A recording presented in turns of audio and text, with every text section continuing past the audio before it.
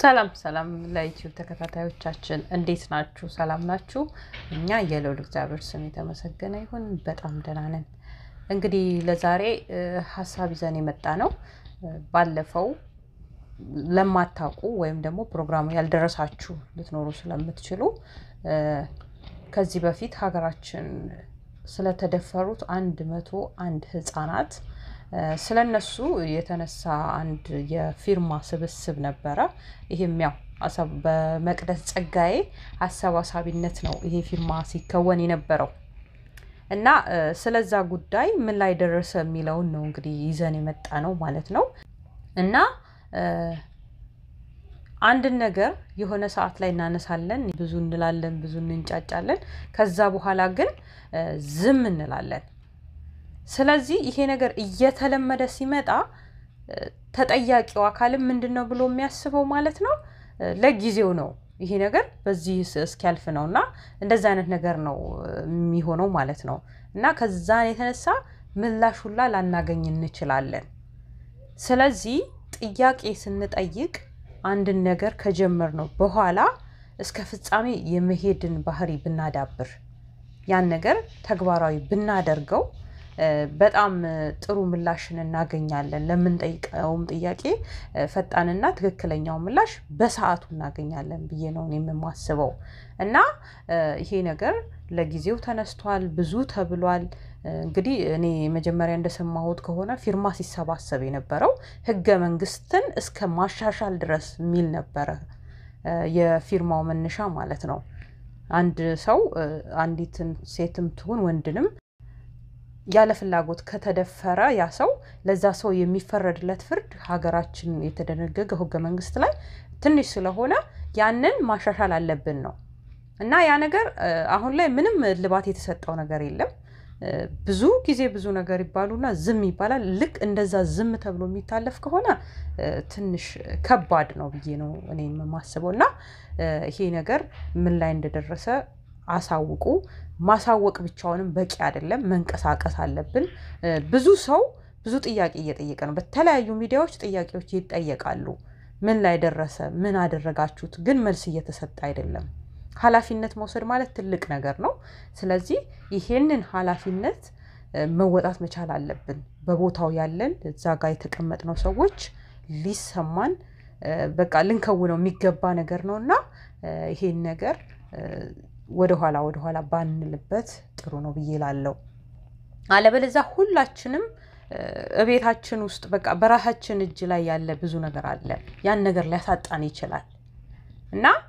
ይሄን ትልቅ ቦታ ሰጥተነው የድርሻችንን ተወተን ቦታ ሰጥተነው ብናንቀሳቀሰው ጥሩ ነገር ነው ላለው። እንግዲህ የሃይማኖት ተቋማት ጥሩ እየሄዱ ነው። እነዚህ የተለያዩ የሁሉም የሃይማኖት ህብረቶች ጥሩ ነው። አሁን ይሄ እነዚህ የሃይማኖት ህብረቶች እንዲንቀሳቀሱ የሚያደርገው ምንድነው? እዛ ጋር ያለው ህብረት ነው። ስለዚህ ወደ ተሻለ አሁን የሃይማኖት ህብረቶች ይሄን ያህል ከተሄደበት እንደዚህ መዝናኛዎች አሉ፣ የተለያዩ ቦታዎች ላይ ስራ መስራት እንችላለን። እና ሁሉም ሊያወግዘው የሚገባው ነገር ስለሆነ ይሄን ነገር በተለይ የተለየ ቦታ ሰጥተነው እንድናንቀሳቀሰው እላለሁ። ሌላው ደግሞ ከተደፈሩት የ101 ህፃናት ደፋሪዎች መሃል የ23ቱ ብቻ ነው እንግዲህ ወደ ፍርድ ሂደት የደረሱት የሚባል ነገር አለ። 23ቱ ብቻ ሊሆን እንዴት ቻለ? እነዚህ ልጆች ኦሬዲ መደፈራቸው ታውቋል፣ ደፋሪያቸውም ይታወቃል። እና የተቀሩትስ እንዴት አልቀረቡ? ወይስ ብዙ ልጆችን ነው ከነዚህ መሃል ብዙ ሰው የደፈራ አለ? ይሄ ነገር እንዴት ነው ግልጽ ቢደረግልን ብዬ ነው የምለው። ምክንያቱም ምንም እዚህ ጋር ተድበስብሶ ማለፍ ያለበት ነገር የለም። ይወጣው አለ በየቤቱ ቤቱ ያያዘው አለ። ያልወጣኩ ከዚህ በላይ ከዚህ 3-4 ጥፍ እኮ ሊኖር ይችላል። ግን እዚህ ጋር በግልጽ የወጣው የ100 ህፃናቱን እነሱን እንዴት ለፍርድ ማድረስ አቃተን? ይሄ የኔ ጥያቄ ነው። እና እዚህ ጋር ትልቅ ስራ ይጠበቅብናልና ስራ እንስራ ብዬ ነው እኔ የምምለው። እንግዲህ ያለን ጥያቄ ይሄ ነው። እና አዬ አንተስ ምን ትላለህ? ሰላም የዩቲዩብ ቤተሰቦቻችን እንዴት ናችሁ? ሰላም ነው? እኛ ልዑል እግዚአብሔር ይመስገን በጣም ደህና ነን። እንግዲህ ሰልፍዬ ምናልባት አንቺ ባልሽው ላይ ልጨምር የምችለው ብዙ ነገር የለም ብዙ ብለሽዋል በአርቲስት መቅደስ-ፀጋዬ የተጀመረው የዝም አንልም እንቅስቃሴ ስለተደፈሩ ህፃናቶች ምን ላይ ደረሰ የት ነው ያለው አሁን ብዙ ጊዜ ኢትዮጵያ ውስጥ እንግዲህ አንድ ችግር ሲመጣ በጣም በብዛት በወቅቱ ለአንድ ቀን ለሁለት ቀን ቢበዛ ለሳምንት ብዙ ጊዜ ሁሉም ሰው ይጮሃል በየቦታው በየሚዲያው በየሶሻል ሚዲያው በሁሉም ቦታ ላይ ይጮሃል ከዛ በኋላ ዝም ይባላል ይረሳልና እንደዚህ አይነት ነገር በብዛት ኢትዮጵያ ውስጥ የተለመደ ነገር ነው ይህ ደግሞ ብዙ ጊዜ እንደዚህ አይነት መጥፎ ስራ አጸያፊ ስራ የሚሰሩ ሰዎችን የልብ ልብ እየሰጣቸው ከጊዜ ወደ ጊዜ የሚሰራው ስራ እየገዘፈ ያደገ እንዲሄድ አድርጎታል ምክንያቱም የሆነ ነገር ሲመጣ ለአንድ ቀን ለሁለት ቀን ህዝቡ ይጮሃል ከዛ በኋላ የሆነ ነገር ይመጣና ወይ በሆነ ነገር ተረስቶ ዝም ተብሎ ተዳፍኖ ይቀራልና ይሄ ነገር እንዳለ ብዙ ሰው እየተረዳ ስለመጣ ለብዙ ሰዎች ይሄ ነገር ሞር ወደ እንደዚህ አይነት ነገር እንዲገቡ ያደረጋቸው ስለሆነ ይሄ ነገር መቆም አለበት የሚል ሐሳብ አለን ከሰልፍዬ ጋራ እኔ ምናልባት ከዚህ በተጨማሪ ደግሞ ከዚህ በፊት ዩኒቨርሲቲ ውስጥ እንደዚህ ታፍነው የተወሰዱ ሴት እህቶቻችን ነበሩ ካንድ እንግዲህ ኢትዮጵያ ውስጥ ዩኒቨርሲቲ ተቋም ማለት በጣም ትልቅ ተቋም ነው እንግዲህ ከዩኒቨርሲቲ ውስጥ ያክል ነገር ዩኒቨርሲቲ ተማሪዎችን ያክል ነገር ታፍነው ተወሰዱ መንግስት አስቸኳይ መፍትሄ ይሰጠናል ብለን ያሰብን ባለንበት ወቅት እስካሁን ግን የተከታተልን ነው ምናምን ተብሎ ምንም አጥጋቢ የሆነ ምላሽ እስካሁን አላገኘንም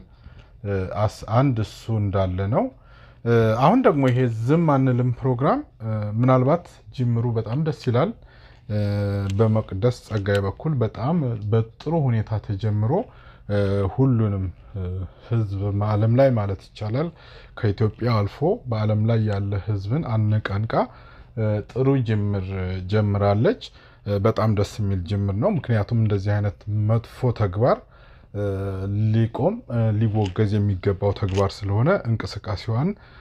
በጣም እናደንቃለን ጥሩ ነገር ነው ነገር ግን ይሄ እንቅስቃሴ ዝም አንልም ተብሏል ዝም እንዳይባል ስጋት አለኝ ምክንያቱም ምናልባት አሁን በሷ እንትን ላይ ምንም የምትለቀው ነገር የለም ብዙ ጊዜ በሷ እንትን ውስጥ በኢንስታግራምም ሊሆን ይችላል በሌላ እንትን ውስጥ ምንም የምናገኘው በቂ መረጃ የለም ምናልባት አንድ በጣም እናደንቀው ምንወደው ወንድማችን ይገረም ደጀኔ በኩል ትንሽ መረጃ የተወሰነ ቢሆን በሱ በኩል ነው የምናገኘው እስካሁን እንግዲህ ባገኘነው መረጃ መሰረት ምናልባት ከ101 ከተደፈሩ ህፃናቶች ውስጥ የ23ቶቹ ፍርድ ያገኘ እንደሆነ ነግሮናል ከዚህ በተጨማሪ ደግሞ ከተደፈሩ 41 ሴት ህፃናቶች ጋር ሄደው አብረው ጎብኝተዋቸው የመንፈስም የምንም ጥንካሬ እንዲያገኙ አበረታታቸው አብረዋቸው ቆይተው እንደተመለሱ ነግረውናል ይሄ ጥሩ ነገር ነው ግን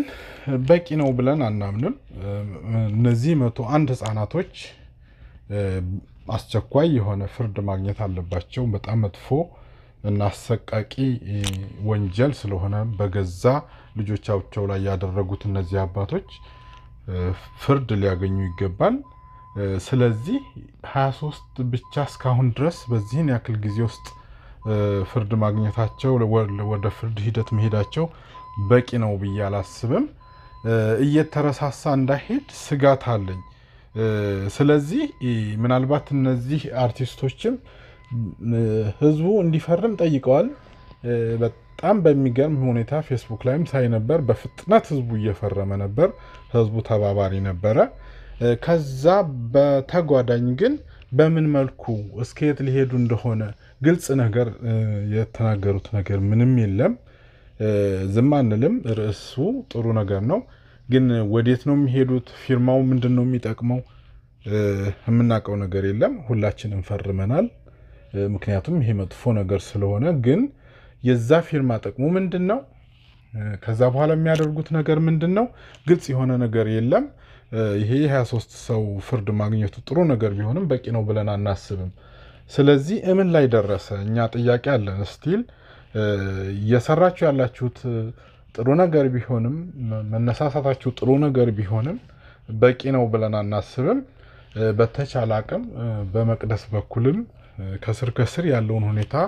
የማሳወቅ ነገር ቢኖር ከዛ በተጨማሪ ደግሞ በምን መልኩ ለመሄድ እንዳሰቡ ግልጽ የሆነ አካሄዳቸው ግልጽ የሆነ ነገር ቢኖር ህብረተሰቡም ለነሱ እርዳታ ለማድረግ ጥሩ ነገር ይሆንለታል ህብረተሰቡም እንደዚህ አውቆት አዌርነስ ኖሮት ያለውን ሁኔታ በቅርበት እንዲከታተል ያደርጋል ብዬ አስባለሁ ከዛ ውጪ ግን እንደዚህ በቃ ዝም አንልም የሆነ ጊዜ ተብሎ ከዛ በኋላ ዝም ተብሎ የሚረሳ ከሆነ ሌላ ነገ ከነገ ወዲያም ከዚህ በበለጠ እየከፋ ወደ መጥፎ ደረጃ የማይከድበት ምንም ምክንያት አለ ብዬ አላስብም ምናልባት የሃይማኖት ተቋማቶችም በዚህ ነገር ውስጥ መግባታቸው ጥሩ ነገር ነው ብዬ አስባለሁ ምክንያቱም ኢትዮጵያ ውስጥ እንግዲህ ሃይማኖት ትልቁን ቦታ ይይዛል ህብረተሰቡ ለሃይማኖት ታዛዥ ስለሆነ የሃይማኖት ተቋማት ገብተው በዚህ ዙሪያ ስራ መስራታቸው ጥሩ ቢሆንም እኔ እስካሁን ድረስ ያለው ነገር አንቺ እንዳልሽው የ23 ሰዎች ብቻ የፍርድ ሂደት እስካሁን ድረስ መድረሱ ከ101 እንትን በቂ ነው ብዬ አላስብም የበለጠ መሰራት አለበት እንዳልሽው እንግዲህ እነዚህ 101ዱ